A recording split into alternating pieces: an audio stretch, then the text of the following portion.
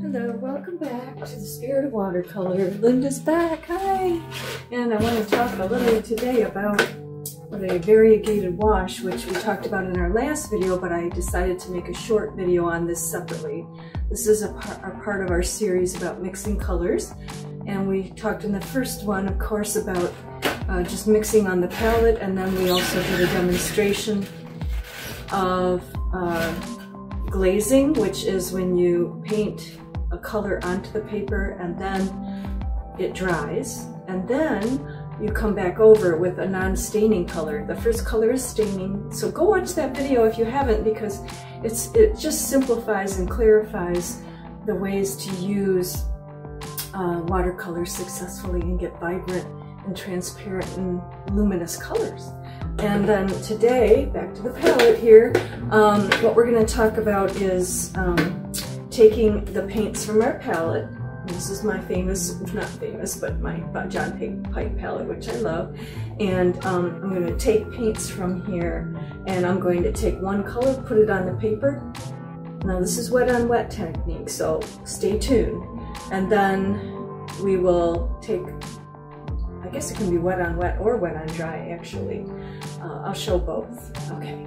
And then what we do is we take, and we put one paint on, and then we take the other paint, and basically just put it next to it or bring them together, and they will just kind of blend into each other. It's a beautiful, wonderful thing that watercolors do that other paint mediums don't necessarily do. I think you probably could do this with acrylics, and it probably would have a similar effect. But the trick is that these are so transparent that they create some really beautiful things when they blend themselves together. And so let's take a look at that. There's a few things to look at with variegation. So new idea to some people, I'm sure. So let's stay tuned for the next part of this video, the demonstration. Okay, I'll see you at the table.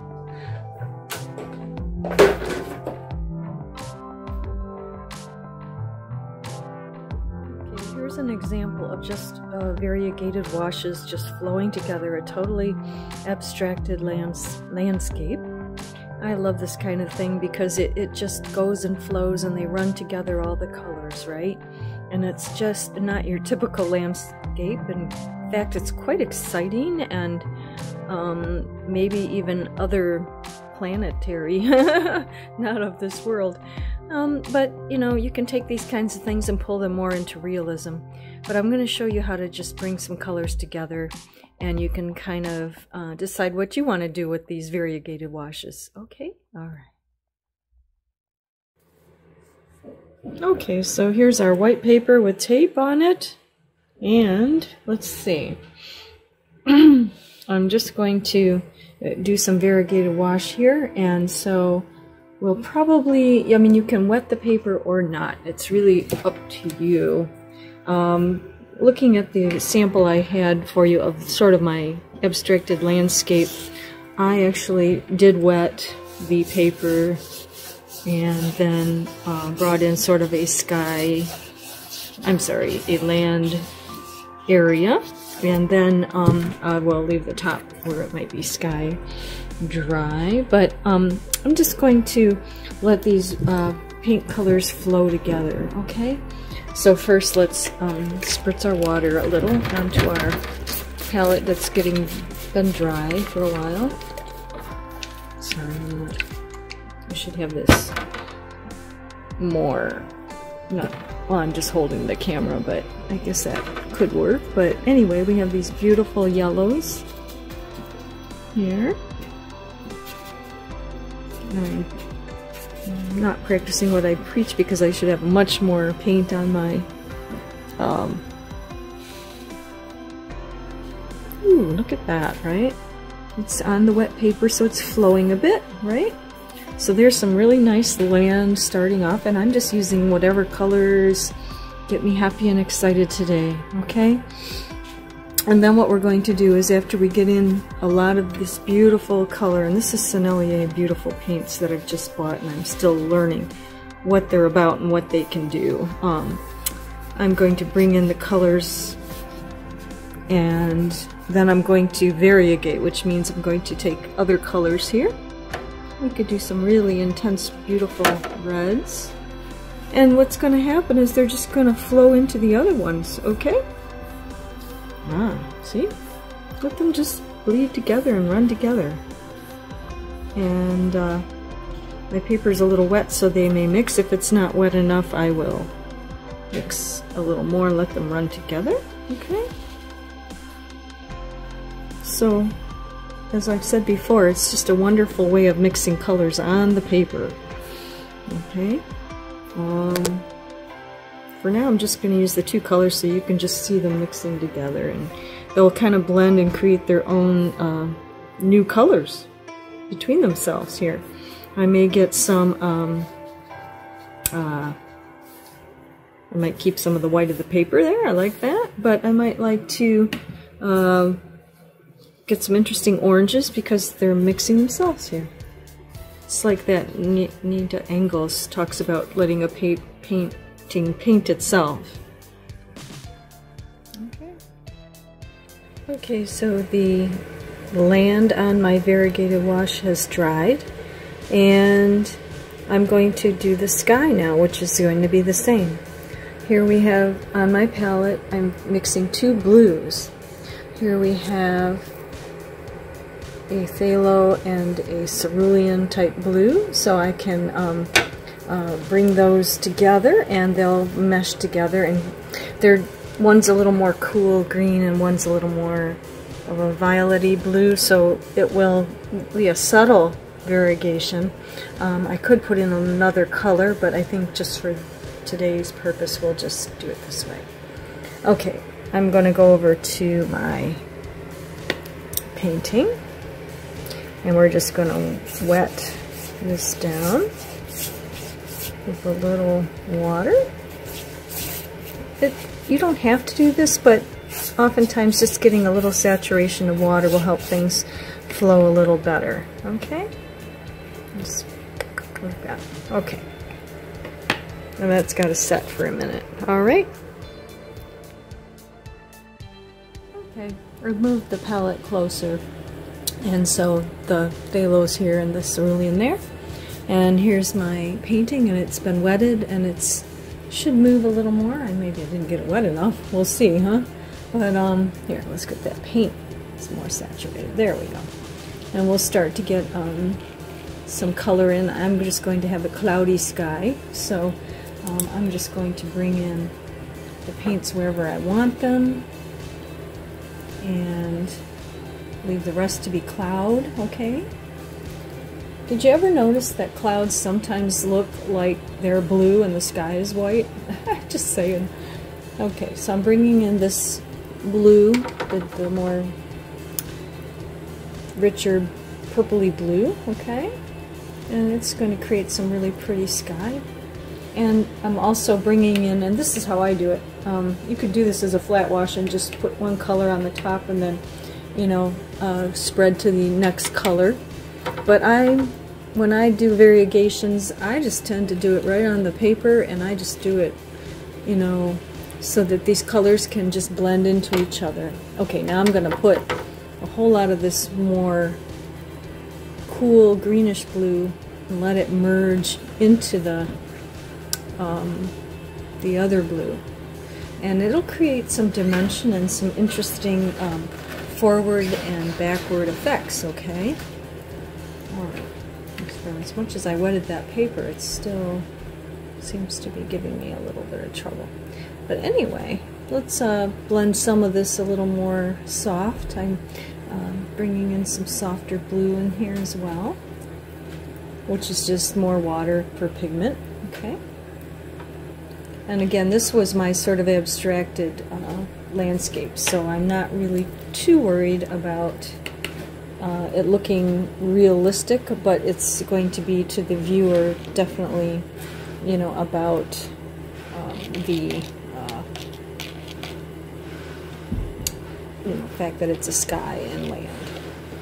And then one can decide how realistic or less they want to make this become. Okay? You see how the greens and the blues are merging? Now if this starts to get a little too wet, I can lift some of that out. Or if I bring my paper down, it was at a 30-degree angle. That'll keep it from you know, going where I don't want to. Now see how these colors are running together? I'm letting gravity pull it in a different direction. Okay? So I think that's just lovely right in there. The rest of this I will kind of let flow together. Okay. And I might have this flow to the white of the paper down at the bottom, just because that's what I feel like doing. Or a very light blue. And that wants to, if that wants to kind of flow straight down and I want it to kind of merge, I'm going to lift my board again to angle that. And there's some granulations and some beautiful things happening there. I might like something quite as lovely happening over on the other side too. Okay? I'm going to move this over so you can see that. Alright. Okay.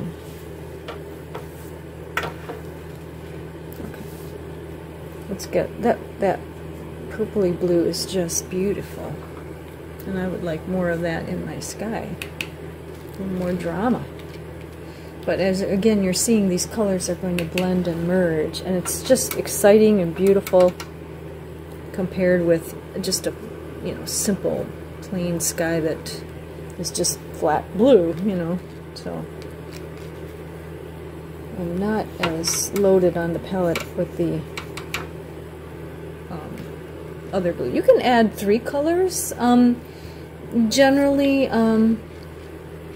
I tend to go with just 2, but I think you can do 3, and you could, well, you could add as many as you want, and they can run together, I suppose, but you'll have to be careful you're not running into sort of a mud state either, okay? Okay, at this point, I'm just kind of wanting to even things out a little bit to make it sky-like.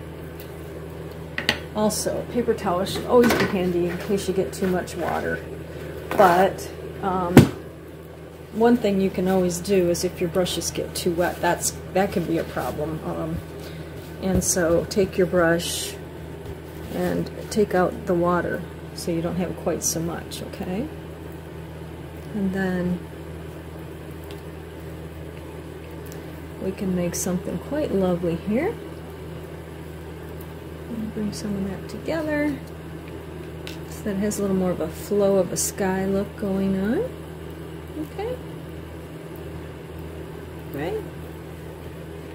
And of course the different values, which is something else I need to make a video about, is makes the painting more interesting. From the lightest values, the more water to the paint, through the most concentrated to get the really beautiful effects.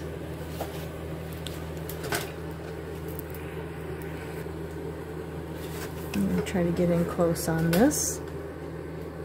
So you can see the washes blending together. Isn't that pretty? And then here we have the land. Oops. I'm going to get my camera in there. Here, go like this again. And you can see the interest. I'm going to drop some blue, there we go, into this land. I didn't really plan that. I mean, you can, if you wish, after things dry, merge some of that. But right now, I'm kind of liking some of the hard edge and the whites and the blending. And as it's drying, you know, you just kind of, if you see something that looks like you need to soften it or blend it out, you can do that, or add a little more color also. Whatever you think it needs. But you know, my thing is always don't overwork it, okay? Because sometimes fresh is better, and let the paint do what it wants to do. And I think I'm going to leave it right like that and see what we have. It's got a lot of fun going on there. I can decide after this dries if I need to add or do anything else, maybe to the land or the sky, to make them kind of connect to each other. Maybe add a little of one color to the, maybe some of the yellow to the sky, or vice versa, and bring it together so that it's more like a piece, not like 2 separate things going on there. But there you have it. Washes are variegating, blending into each other, making some beautiful, interesting things that I could not do on purpose. Okay? Variegated is how I think it's pronounced. I'm not saying that totally correctly. Okay. So I hope you enjoyed the video and the demonstration of technique of variegated washes. Now, you can use these in many different ways. I do use a lot in backgrounds. And you can just use these merging colors together in a totally non-representational way, or it can become something more intentional. I mean, you can even have washes blend in an animal or human skin and just have those colors blend together. There's so many ways to do it. I'm actually using it in this background of this bird here. And this is just the white of the bird left out, but then, and I took a little masking fluid, and then I put the variegated washes blending together in the background. And some of it I've added some salt and texture to create a little bit of some back foliage, which it will become in due course. And then I'm practicing, the bird in a little more of a, on a sketch pad, just to see how I want it to look before I actually implement the bird and the tree trunk or whatever that is he's sitting on in there, and then I will bring that in when I get it the way I like it, so I can have that more planned out and a little more precise. But the background's that flowing wash. So I hope you enjoyed learning about this wonderful technique. It's a really valuable one to have in your repertoire of work, and it makes watercolor much more, like I said, exciting and fun. Once you are willing to let go of control a bit and let watercolors do their own thing, you really start to get some dynamic paintings going, right? So I really hope you enjoyed this video. And the next one I want to do is talk about values, which you may have seen some of the colors in the variegated where I went more watery and more light colored to getting into the intense colors, which are fully concentrated. So we can focus in on that to get some really good perspective in our work. So stay tuned for the next video. If you like this video, please click on the like and subscribe, and let's keep going, and we're going to have continued fun with our journey and our spiritual experience in life, which is watercolor. Welcome back to the Spirit of Watercolor. See you next time. Bye.